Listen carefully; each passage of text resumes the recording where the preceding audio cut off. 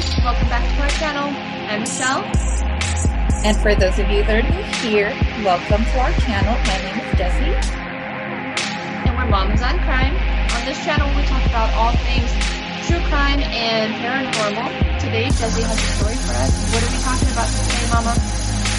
Yes, so we have another story, but before we jump into our story, if you guys haven't already, please don't forget to subscribe. That way you guys can hang out with your favorite moms twice a week. All right, so let's jump into our story. Today we are going to talk about Wallace Souza. He is from Brazil. So I don't know if any of you are familiar, but Wallace Souza, he was born on August 12, 1958 in Manaus. I think that's how you say it. It's in Amazonas. So he went to college. He's very well educated. He was married and he had 4 kids. So we're not going to go into details during like his early life, but in 1979, he was a police officer. But in 1987, he was fired after he got arrested for pension fraud and petrol theft. So I don't know how that really works. Like, was he stealing gasoline, petrol? But after he got fired, he began having like a TV show. So that was back in 1989. He started presenting this TV show called Canal Libre. So in this TV show, it's a TV program described like it's like a true crime theme. So it's also described as investigative journalism about fighting crime, social injustice, police chase, raids, arrests, murders, and all that stuff. And he would show them. So he would have like a crew of like reporters, and they would go to the crime scene and they would report it and they would talk about it in his show. In his show, you know, they also have like dancing girls, puppets. So it's like a news / like entertainment or something. Yeah. Mm-hmm. So in 1998, he went into politics, and then he was elected in 2000 to the Legislative Assembly of Amazonas. So then his TV ratings went up, you know, off the roof, and he became very, very popular because everybody loved his TV show. Like, oh my gosh, this guy is showing us the real thing, like real murders on the street. Like, we know what's going on and everything, you know. And they also said like in that town, Manaus, like violence is very common, you know. There's a lot of like drugs and just murders and stuff happening, and they love this guy because he is showing the people what's really going on, right? So the more popular he got, the more enemies he gained as well. So then some of the enemies, you know, they're like, he's a little suspicious, you know, why is his TV show, you know, why is it always #1 and everything? So back in 2009, Souza attracted more media attention when he was accused of hiring a hitman to kill people for ratings. So that's why he was very, very popular. What? Yeah. So that he would have like ratings. It kind of reminded me of that movie, what is it, Nightcrawler, where Jake Gyllenhaal was in. If you guys haven't seen it, I'm not gonna give you guys any spoilers, but it's a really, really good movie. So you guys might want to check it out. Yeah. And also authorities alleged that Souza stood almost $25 million a month drug ring. So he was involved with drugs at the same time. So then, you know, after that accusations and stuff, so people grew more suspicious because they noticed like, oh yeah, that's right. His team is always the first one on the scene, sometimes even beating the cops or the paramedics. So his TV reporters would always be there at the scene before the cops even arrive. Oh And my there's this one incident too, one of his reporters, so they went to the scene because there's a victim that was burned alive. So the guy got there and he was all reporting and stuff, and he's like, so we are here at this place, behind me is a guy that got burned, and it's a male that got burned, no stab wounds, no gunshots, and he was burned with gas. And they're like, how could he know that just by possibly looking at the victim? You know, like even like experts or the paramedics would have to do examinations in order to identify whether the victim is male or female. So that's, and his reporters even said sometimes, you know, like we would get a phone call from the station coming from Souza saying, go to this place, there's a victim, and then they would describe what happened. So they would go over there right away, and then they would just start reporting. So they never ask any questions or whatever. So they thought, you know, they have somebody telling them these places or whatnot, and they were just reporting. So, and that got confirmed when his hitman, Moa, they call him Moa. I think his name is Moacir Jorge, but they call him Moa. He used to be a cop, a former police officer, and he was hired to kill people for Souza for ratings. So he snitched on him. He was like, yeah, I'm the one that, you know, killing people for his ratings.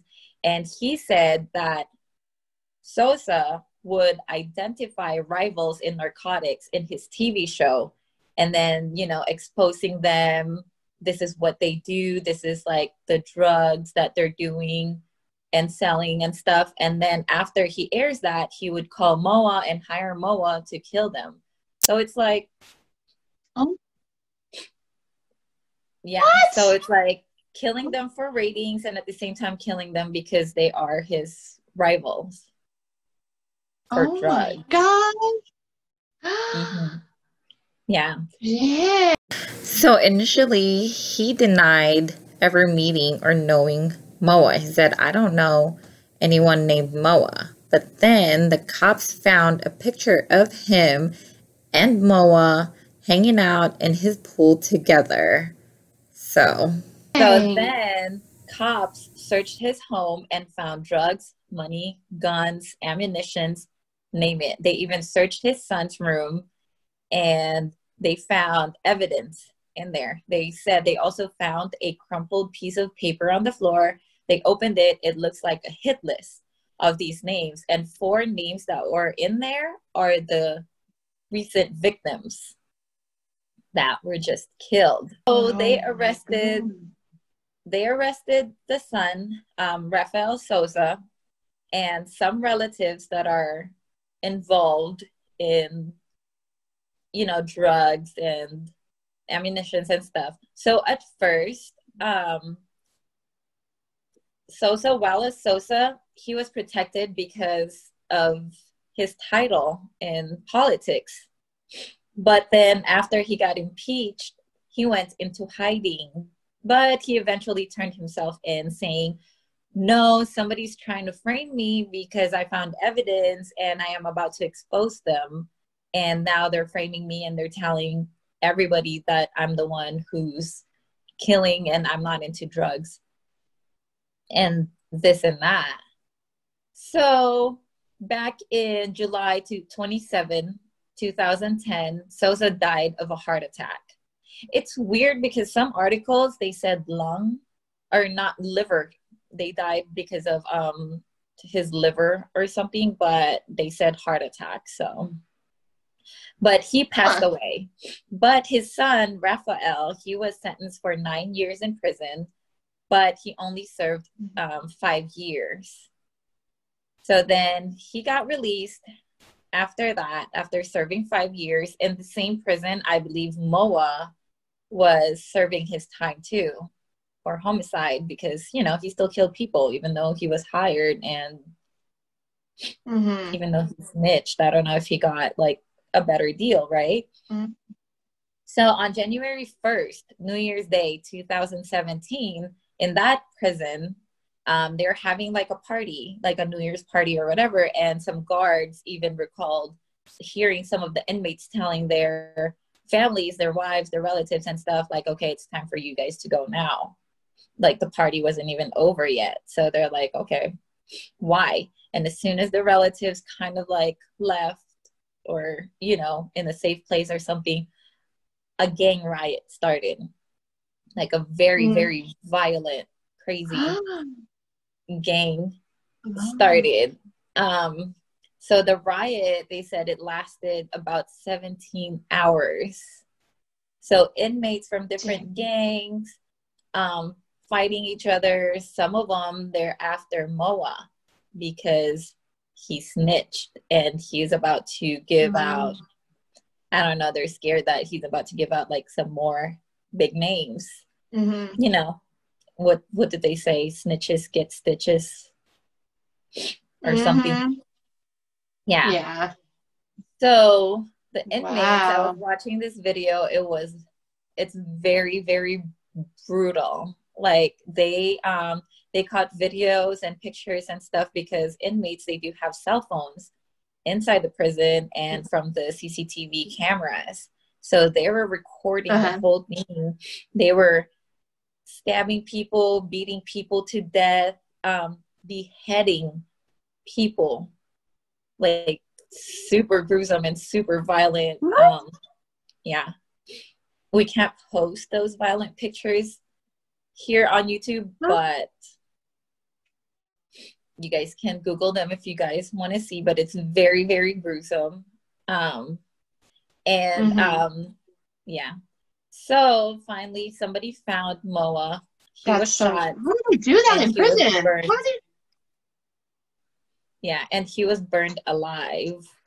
So they even had a CCTV showing that he was burning alive. Oh my God. It was just so brutal. Like, oh my gosh. Crazy. But to this day, Souza's kids, they claim that their dad is still innocent. They say that even one of his kids saying, what kind of a crazy person would do something like that, kill people for ratings? But they said, you know, it's like 50-50 right now over there. Some people do believe in it. The rumors that he hired somebody to kill, but some people say like, no, he can't possibly do that because he still have fans. It's kind of weird how he knew how they were murdered, right? Yeah. When he would tell the reporters to go over there, how did he know that? Exactly. Yeah. Because the reporters said like they would just get a phone call and say, hey, go to this place. There's a murder in there. It's a woman or it's a male. And how do they know like these information? Even like the burning guy, how did they know that it's a male? No gunshots, no stab wounds. So, I mean, people do weird stuff for fame and for money. So I know. That's true. It's possible. It is possible, but it's still 50-50. People believe it, people don't. But that's what happened. And when I was watching the video about the riots, and like in the prison, it was crazy. It was just so graphic. Like people, like bodies on top of like bodies, just bleeding to death. Some were beheaded.